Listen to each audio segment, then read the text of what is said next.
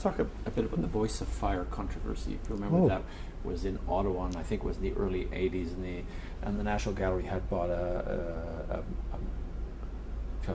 18-foot right? high Barnett Newman. It yes. was a Newman, 18 feet high, 3 colors, and the government at the time said, "Why did you spend $2 million?" The price of art is a marketplace factor. So sometimes, if you're not involved in that world, these can seem like extraordinarily large sums. Today, if you wanted that Newman, I suspect it would be $50 million, if it was available, which it's not. And there aren't any available, really. I know of one painting, possibly, that one might be able to buy. But Newman did a very small number of paintings. This was a painting actually exhibited in Canada in '67 at Expo. But what was interesting about it was that Newman was an inspiration for many, many artists and the roots of many, many ideas. He was essentially a philosopher who made pictures and was of a generation who overcame extraordinary challenges and changed the nature of visual arts and certainly made abstraction much more intelligible and engageable.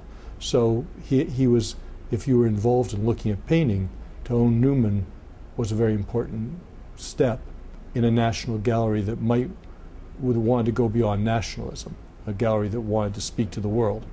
What was interesting about the controversy is it took two parts.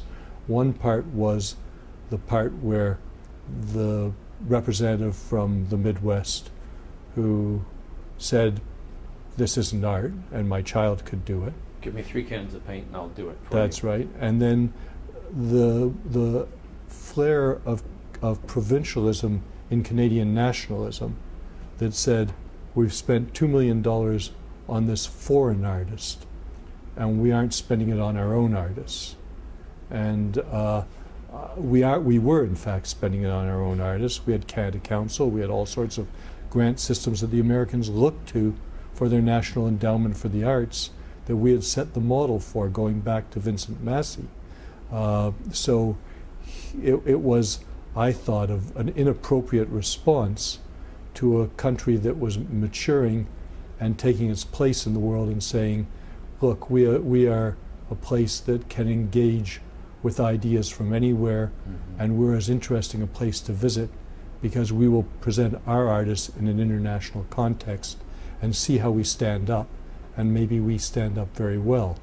And in fact, that comes back to the Jack Bush, because at this point, we're 33 years from his passing, he will land someplace between Wilhelm Hammershøi, who was a Danish artist of 1900, and Munch and Van Gogh as a representative of who we are as a country. And we don't know where he'll land in that extreme. All three important artists, one held back by being from a very small country and them not embracing him as much as perhaps they should have, because he certainly is one of their most exportable artists. And now that's the provincial side of that argument about the Voice of Fire. Yes. What about the other side, the MP from the Midwest who said, "Give my child 3 cans of paint and I can do it"? I find that I enjoy a baseball game. I have season tickets, and I follow it a bit.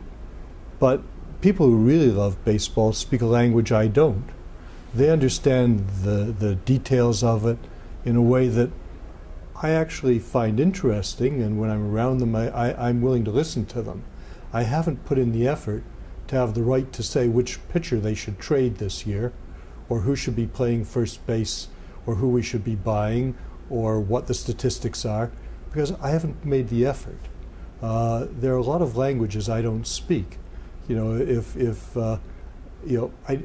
But it's more to do with our sense of security and self. I don't feel threatened that I don't speak Japanese, and that a lot of people are able to communicate in that language and do extraordinarily wonderful things that I can't do.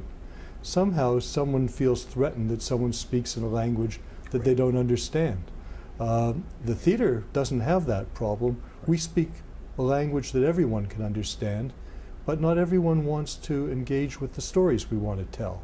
And some of the stories are aimed at small audiences and are appropriate to theaters in 240 seats. It doesn't make the story less valuable or less worthwhile. It just means that it has an audience.